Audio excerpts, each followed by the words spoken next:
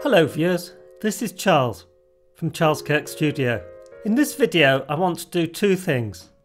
I want to install a development environment for Lua, and I want to write our first program in Lua because I'm sure you're keen to get started and actually write some code. I'm going to be using the ZeroBrane Studio IDE for Lua development. For now, using ZeroBrane Studio allows us to get up and running quickly and write some code. If you want to use something else, feel free to go ahead. So what are the advantages of using ZeroBrane Studio? Well, it's lightweight, it runs on Windows, Linux and macOS, it's easy to install, it comes with the Lua Programming Language built in, so you don't have to install it separately. In fact, it gives you several versions of the Lua Programming Language. It supports the Löve game framework, which from now on going forwards I'm going to refer to as Löve 2D. In the following sections of this video, I'm going to install the ZeroBrane Studio IDE for Lua development on Windows, then on Linux and then on macOS. Because these installations are quick and simple to do, I'm including all three in this video, and then we're going to get into some coding. First, I'm going to open up a window in Google Chrome, and then I'm going to search for the ZeroBrane Studio website. Now I'm going to navigate to the download page. If you find that you like ZeroBrane Studio, consider making a donation, but for now I'm just going to go straight to the download page. For Windows, you can either download the zip archive here or the exe installer. The only difference between the two is that the exe installer runs a script which installs a shortcut to ZeroBrane Studio, so that when you press the start key on your Windows keyboard and type in ZeroBrane, you can go open the application from there. Because this is quite convenient, I'm going to do it that way. And you can see it's downloaded. I'm now going to open File Explorer and go to my Downloads directory. I'm going to double click on the installer to install it. I'm going to install ZeroBrane Studio into the Applications folder on my C drive. I use this folder for programs that don't have a standard Windows installer and are self-contained in a single folder. So I'm going to browse to that folder. I'm going to right-click on Applications, create a new folder and rename it to ZeroBrane Studio. I'm then going to click OK, and that hasn't worked.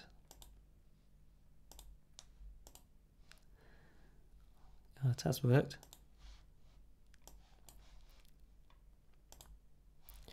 And I'm now going to click Install. The application opens up automatically.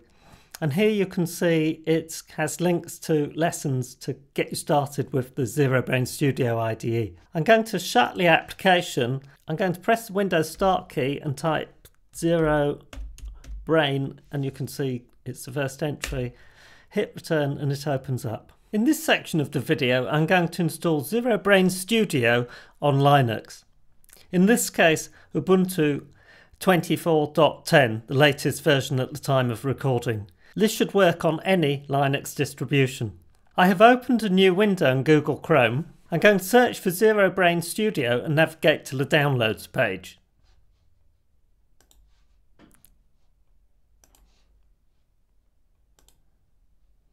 If I click on the installer, it simply opens a script.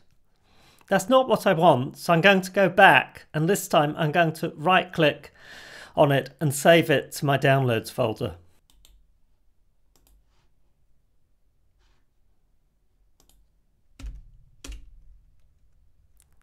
I'm going to use the cd command to change the directory to downloads.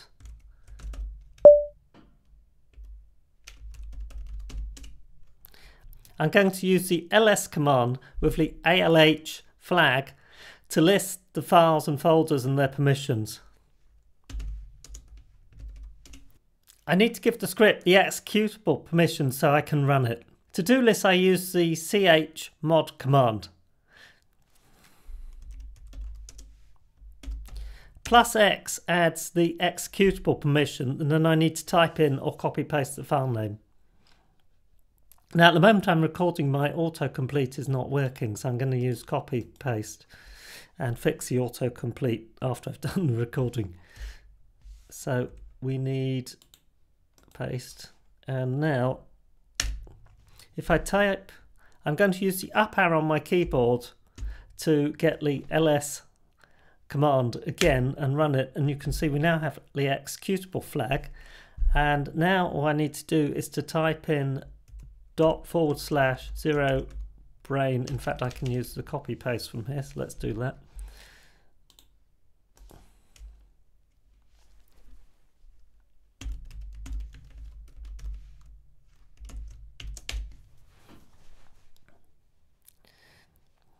And you can see ZeroBrane Studio has now been installed. To check that it actually has been installed, I'm going to click the Show Apps button and try and open it up. And as you can see, ZeroBrane Studio IDE is now installed on my Ubuntu system. I should add here that my main Windows workstation is dual boot. It has Windows 11 on one SSD and it has Ubuntu on a second SSD. And the boot manager for Ubuntu is also on second SSD, which means that you can use the BIOS to run the system so it only sees Windows, or you can load the grub boot manager and then you can either boot into Windows, which I've set as the default, or boot into Ubuntu. In this section of the video, I'm going to install ZeroBrane Studio on macOS. I'm going to down-click on the installer to download it. I'm then going to switch to the desktop where I have Finder open and double-click on the disk image. That opens the disk image, and all I have to do to install it is to drag ZeroBrane Studio onto the application shortcut. I'm going to close those windows. I'm going to eject the ZeroBrane Studio open disk image, and I'm now going to press Command Space and start typing in ZeroBrane Studio to open it. And as you can see, ZeroBrane Studio has been successfully installed on my Mac. Now we have ZeroBrane Studio installed on whatever operating system you're using, we can now go ahead and write some code. I'm going to create a new file. I can either go File, New, or I can click the button here. I'm now going to save it to disk, and I'm going to call it gettingstarted.lua. You can call it anything you like, but it needs to have .lua at the end. Now I'm going to put the finished version of the code onto my GitHub, and I'll put a link in the description below this video. So the simplest program we can write is the Hello World program, which is in Lua very simple. It's a single line. So we start with the function print. We'll then open brackets. We'll then open double quotation marks, type in hello world, close the quotation marks, close the brackets, and that's our program. Now to run the program, we can either go project run, or as you can see there's a keyboard shortcut F6, or we can click this button here that looks like a fast forward button but it's actually execute the current project file. And if we do that, we can see the program ran successfully and it's output hello world to the console. Now that's all well and good, but it would be a lot more useful if we could get the computer to do something that we couldn't do easily ourselves. So we can actually do something a bit more interesting. I'm going to introduce a concept in advance of when I'm planning to present it, and that's the concept of the for loop. Before I talk about the for loop, I'm going to introduce you to comments. Now in programming languages, you add comments to code to make it clearer what was intended. And in Lua, comments start with double dash. So if I put double dash ahead of the Hello World program, you can see it's greyed out. And now if I hit the run button, nothing will happen. And you can see nothing happened.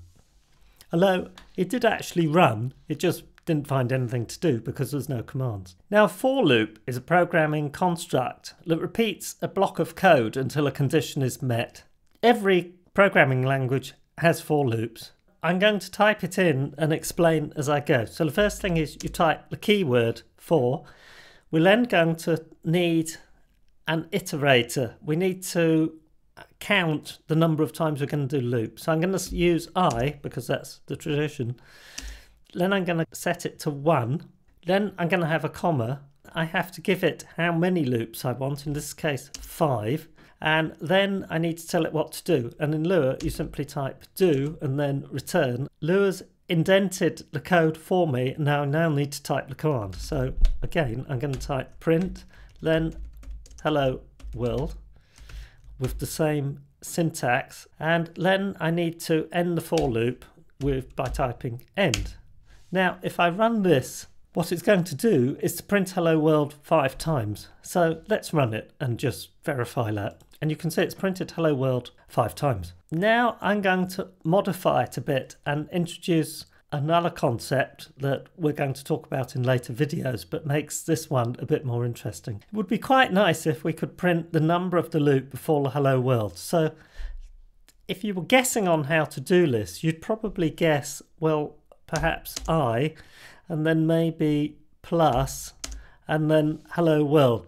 Well, we can try that because it's not going to do any damage if it doesn't work. You can see it doesn't work. We get our first error, and the error is attempt to perform arithmetic on a string value. What that means is this is a string value and it's trying to add it, and in Lua it's not possible to add a string value to a number, so it returns an error. However, there is a way to do this, and that is if we use the concatenation operator, which works with strings. So if we replace the add with the concatenation operator, which is double dots, then this program should work. So it did work, but we probably ought to have a space there really.